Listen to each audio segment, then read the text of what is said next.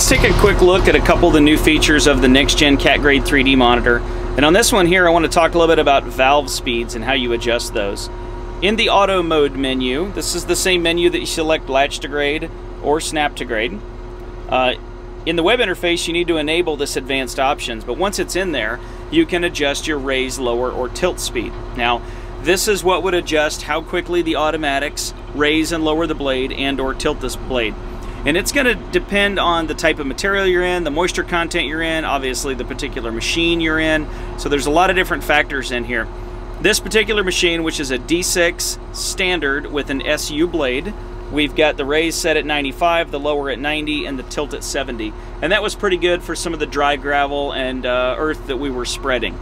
So once you get those settings in there, you can go ahead and click apply, back to the main screen, and you're back ready to work again. So that is valve speeds in the next gen Cat Grade 3D monitor.